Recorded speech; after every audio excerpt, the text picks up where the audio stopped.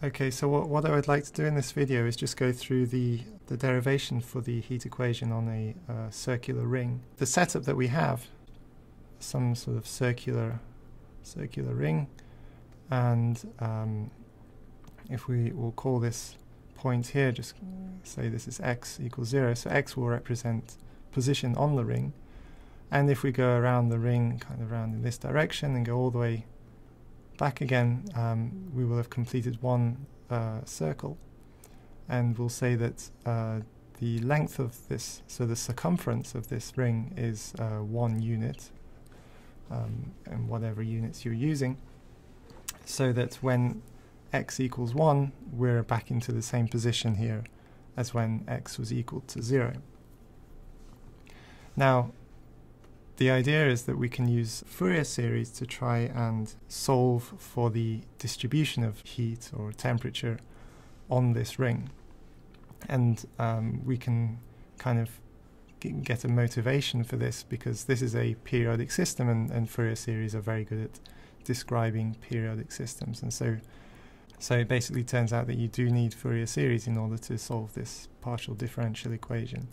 I say partial because, of course, we have this symmetry in terms of space, but there is also a time factor as well. So if you heat up, say, just the top half of this ring, say you just make this top half very hot, and then say that this bottom half is very cold, then as over time, if we let the system relax, then over time you'll end up with this temperature difference between hot and cold becoming 0. So then there'll be no temperature difference if you wait a long enough time. So the temperature on the ring is described both in terms of position on the ring and in terms of time. So as I say, we're going to use Fourier series to try and describe this system. And this is actually kind of the opposite way that Fourier himself approached this, of course, because he came to understand Fourier series because of problems like this. But we're doing the other way. We're seeing the system. We know that Fourier series can describe periodic systems, and so we're going to try and use Fourier series to solve this system. So let's write out our equation for a Fourier series. So we'll have some temperature T, and I want to note that this is temperature, but this is relative temperature. So relative to the surrounding system, so the environment. So just keep this in mind in this example. Okay. And so we have our T, which is dependent on both position and time, our temperature. And so this will be then for Fourier series. Now, we're periodic in space. So I'm going to write the Fourier series in terms of space periodicity. So our Fourier series goes from negative infinity to infinity, so sum over n of some Fourier coefficients, which we'll do in terms of time, and then our periodic, we're periodic in space, so we write the periodic part of this in terms of x. Okay. If this had been some sort of system that's periodic in time, then maybe we could have considered I2 pi nt, but this is periodic in space, so we're going to describe the periodicity in space in terms of this exponential, because cosines and sines can be built up by complex exponentials like this, right? So this is why we have a complex exponential in terms of space. And then we're going to include time as well, so then we include these Fourier coefficients in terms of time. And then going into the Fourier coefficients, we have C of, actually I'll write it up here, C of n t, as usual, is the integral over the period of the system, which is period 1, so we go from 0 to 1, of e to the negative I 2 pi nx times the temperature, which is dependent on position and time. So what I'd like to do first is take the derivative of both sides, and this is required in order to obtain the final result. So we take the derivative of Cn with respect to time, and then take the derivative here. Well, the exponential doesn't depend on time, so it's just a constant in this taking the derivative here, 2 pi nx, and then we want the derivative of the temperature with respect to time. So I'll just write T subscript T in this case. So this means the derivative of temperature with respect to time. Okay. Now we want to relate the rate of change of temperature with time with the rate of change of temperature with space. And we're going to use the diffusion relation to achieve this. So in this video I want to focus on the derivation, so I don't want to talk about the physics behind this at the moment. But if you have temperature, so the rate of change of temperature with time, so the first derivative of the temperature with time is equal to, or is proportional to,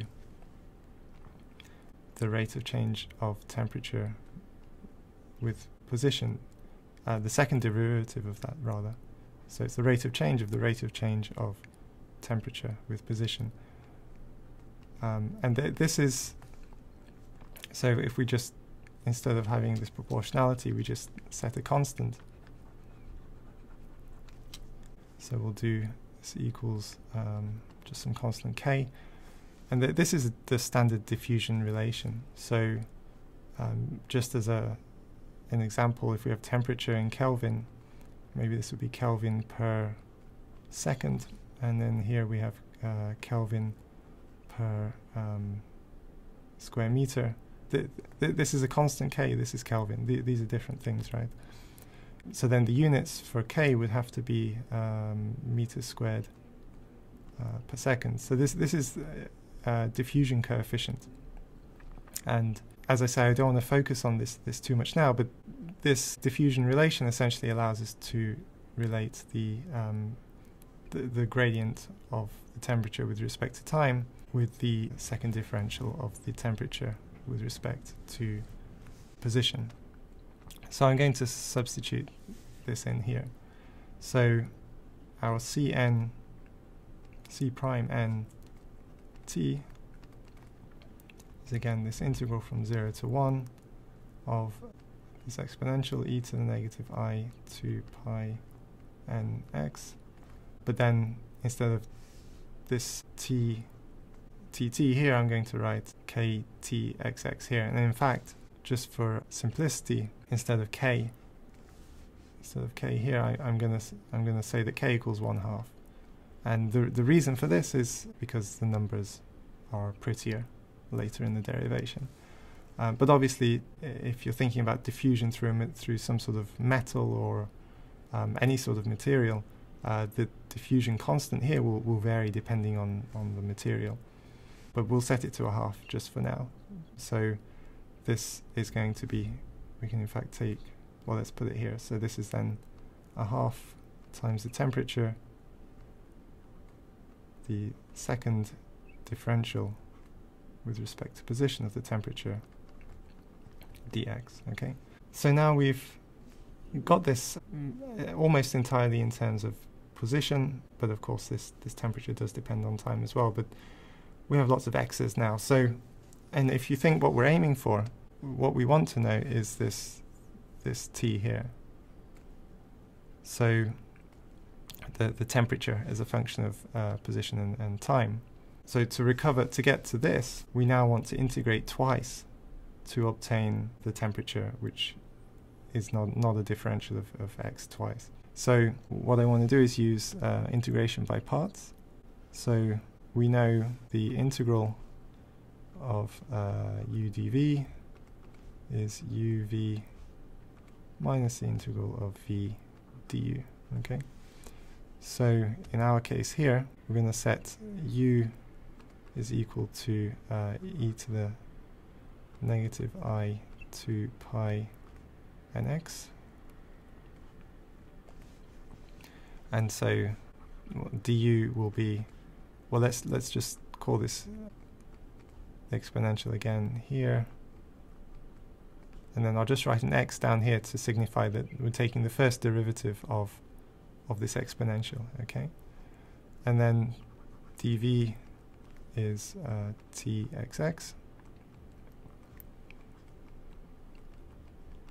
So then v is, well, the integral of this will just take off 1x.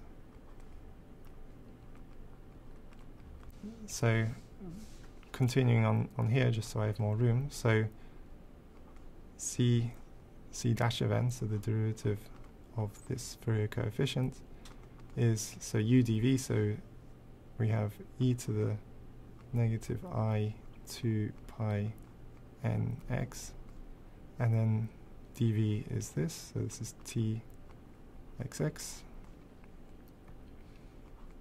dependent on position and time.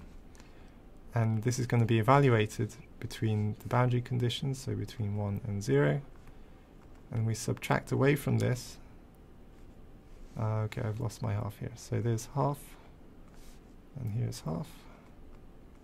So subtract away from this the integral of v du. So v is, let's do du first. So this is ex negative I 2 pi nx. And then v, so this is tx, which depends on the position and time. Okay, and now let's do this one more time. So again, now we have u is e to the negative I 2 pi nx. So just, derivative with respect to x, right? So du, in this case, is going to be another derivative, so it's actually exx. So it's the second differential with respect to position of this exponential. And then v, or dv, is going to be tx. And so v is just t. So now we've got our t into this situation. So that's we're getting there.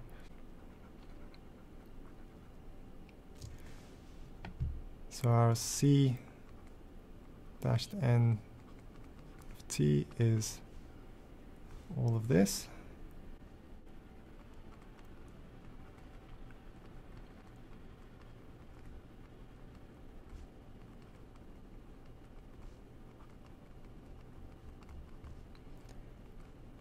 And then we have our minus 1/2, and then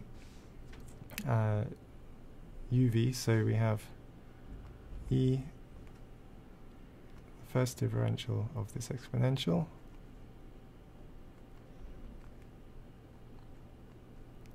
and then v is obviously temperature.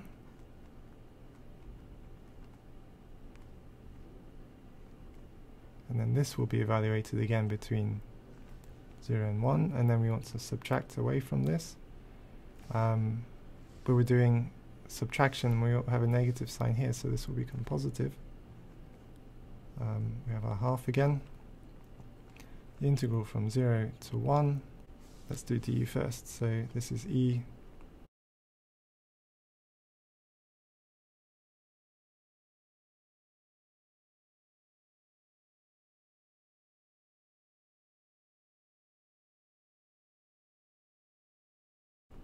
dx. So now let's evaluate some of these terms. So if I call this, let's call this term 1, and then we'll call this term 2, and then we'll do this as term 3. So for number 1, we have a half times, well, e to the negative I 2 pi n,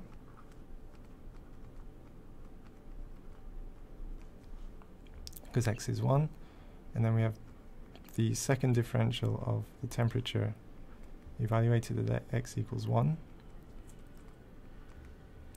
and then we subtract from this, or e to the 0 is 1, So this is just t, the second differential of temperature with respect to position for x at x equals 0. Well, we know that e to the negative I 2 pi n is a cosine of negative 2 pi n plus I sine negative 2 pi n.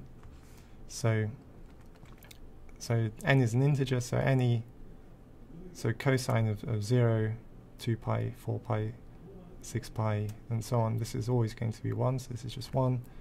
And then similarly, sine of 0, 2 pi, 4 pi, this is always going to be 0. So this is just equal to 1. So we have a half of t xx 1 minus t xx at 0.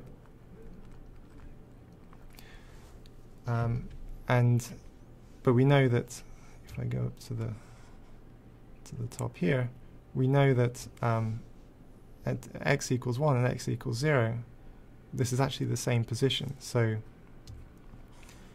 our value here, so this and this are equal, right? So these will cancel. So you end up with 0. Okay, so the first term is 0. And so now looking at the second term, and in fact before I do that, I've just noticed this of course is x, the first differential of temperature with respect to position rather than the second differential. But obviously these numbers are still the same, so this will still be 0. If we just continue with the second term here in a very similar way, this is negative a half and this should be a 2. And again, if I take a look at if I actually do this differential, the first differential of this exponential e to the negative I 2 pi nx, first differential of this is just these constants at the front times the original exponential. So in addition to my negative 1/2 here, I can write out these constants as well. And then I have this e to the negative I 2 pi n x is 1, so we'll just leave it like this, times the temperature, times the temperature at position 1 time t, and then subtract away from this e to the, well, it's going to be e to the 0 because x is 0, and then the temperature at position 0 and time t. And then by a similar argument to before, so this e to the 0 is 1, but then from this argument here we know that e to the negative I 2 pi n is also 1, so this we don't need to write this. And then just as we showed here, as we thought here, the position 1 and position 0 are the same, so this is essentially subtracting itself away, so this will be 0. So both of these terms, 1 and 2, they both evaluate to 0. So what we're left with now is, if I write out the full equation again, we have our half, and then the integral over the entire period, the second differential with respect to position of this exponential,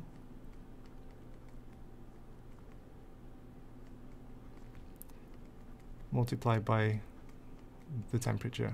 So we've now got a nice expression with our temperature here that we're actually trying to find as a function of position and time. So if I go ahead and evaluate this double differential, we end up with negative 2 pi squared n squared, and then this integral again.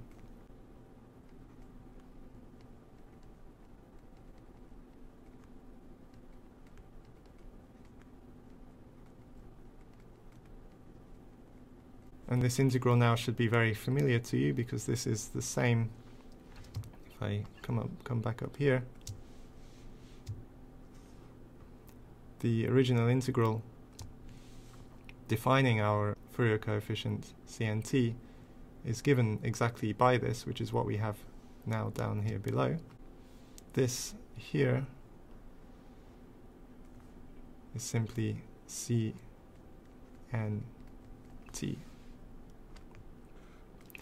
So now we have a nice differential equation that the differential of CNT with respect to time t is given by these constants multiplied by CNT, the Fourier coefficient for time t, at time t. So I just need to rearrange this. So we have 1 over CNT dCNT, taking the integral of this. And this is equal to negative 2 pi squared n squared dt, the integral of this. And then if I integrate both sides, we have log of CNT is equal to negative 2 pi squared n squared t plus some constants, which I shall just call k here. And taking the exponential of both sides, we have the Fourier coefficient CNT is given by, well, it's exponential of these, and then I'm just going to take this out the front, and so I'll just call this k. This k is slightly different to this k, of course, but it's just another constant. So now we have an expression for the Fourier coefficients, but we need to know, it would be nice to know what this k is and how to obtain it. So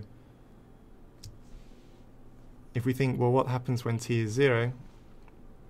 Well, Cn0 is equal to whatever this k is multiplied by e to the 0, which is just 1. So this k represents the Fourier coefficient for t equals 0. So we can rewrite CNT as Cn0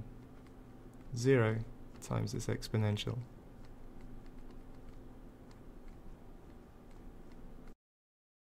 And we know from earlier that the Fourier coefficients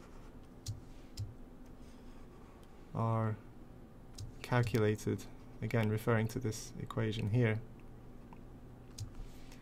are calculated, so the Fourier coefficient is given by this integral. And so if we want to know what Cn0 is when t equals 0, we just need to evaluate this for when t equals 0, because this will then give us Cn0. So then this means that our Cn0 here is given by this original integral for the Fourier coefficients, which is e to the negative I 2 pi n x times the temperature at x, and instead of t, now we have t equals 0, so it's just x0 dx. And so this is basically it. So now we can rewrite our initial equation for temperature, which we had as the sum from n is negative infinity to infinity of c Fourier coefficient CNT e to the I 2 pi nx. And again, just to remind you, this original equation is this original equation that we wrote right at the beginning. So it was this, we started with this assumption, right? So I'm just rewriting this equation down at the bottom, but now we know what CNT is. So our temperature distribution for any given position in time is Cn0 times this exponential, which depends on time.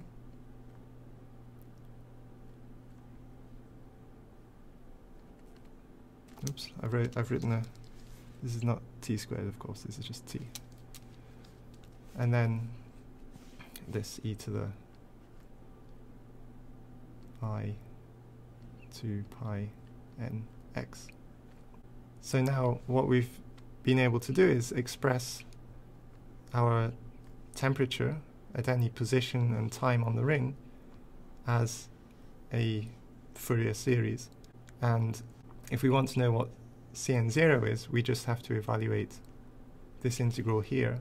And Cn0 arises from this initial temperature distribution at t equals 0 on the ring. So if we know the initial temperature distribution, we can obtain the Fourier coefficient for Cn0, and then we can put it into our sum here, and then sum up to a sufficiently large n to have the accuracy that we would like to obtain the temperature at any position or time on the ring. I think that's quite a powerful application of Fourier series.